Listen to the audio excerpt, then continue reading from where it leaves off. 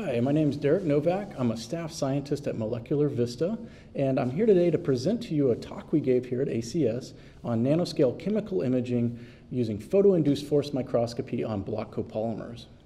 So what is photo-induced force microscopy? Well, it is a chemical-sensitive microscopy technique that allows us to isolate chemical species down to the nanometer scale. And this is how it works. So we take a metal-coated AFM tip, we put it in proximity of a molecule, and then we illuminate that molecule with laser light that induces a dipole in the sample or in the molecule, and then the tip itself, because it's metallic, ends up creating an image dipole in that tip. And there's a small attractive force between the tip and the sample. This is just a few piconewtons of force over a very small interaction area, just basically localized to the end of the tip, so here about 10 nanometers.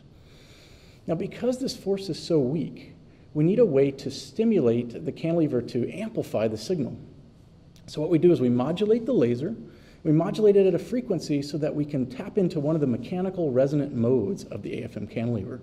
That's what you're seeing here. You're seeing basically this mode being excited, and then we can kind of amplify that piconewton force into something a little bit more measurable.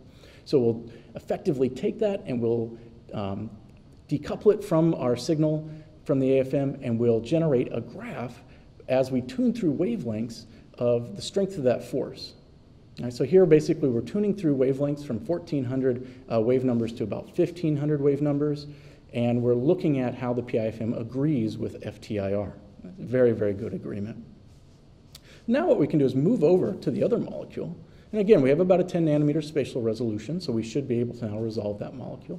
And we'll do the exact same experiment. We will modulate the laser, we will sweep the laser through different wavelengths, and we'll look at the strength of that PIFM force as a function of wavelength, giving you an absorption spectra.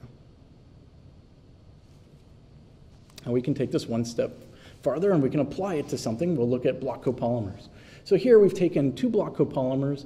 It's a PS-b-PMMA assembly, and we're looking at polystyrene that we've highlighted at 1490 wave numbers, and you can see the PIFM FTIR agreement in terms of the spectra, and then the spatial resolution we're able to resolve this 40 nanometer pitch block copolymer for its PS constituent. We can then change the laser to 1733 and resolve the PMMA constituent as shown in red. So you'll notice there's a complete image reversal in terms of the maximum signal, and this is because we're chemically selectively imaging one component versus the other, in this case PS versus PMMA or PMMA versus PS.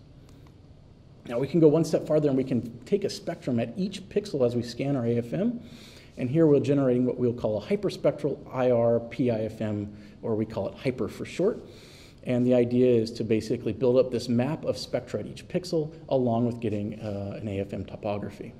We can then analyze that. We have this stack of information of a spectra at each pixel, and we can then look at different regions inside that spectra, PS as highlighted here, or the PMMA as highlighted as well. And so now you're seeing that basically the PMMA is on bottom and the PS is on top. This sample, that's what we expect. It's a PMMA base with a de-wetted PS layer on top, and you see the corresponding topography. And then we can overlay, as a visualization aid, the PIFM signal on top of the topography. Then these are the results that you get here. PMA very strong in the bottom on the base layer, PS very strong on those islands. So in summary, basically this PIFM technique, photo-induced force microscopy, enables chemical-specific imaging at the nanoscale. It works from the visible out to the mid-IR spectra, and it is a non-contact, non-invasive AFM technique. It has high tip reproducibility, and it has a variety of applications. Here we only presented, of course, block copolymers, but we've also looked at photovoltaics, organics, inorganic molecule assemblies, and LCDs and fibers. Great. Well, thank you for your time, and I hope you enjoyed the video.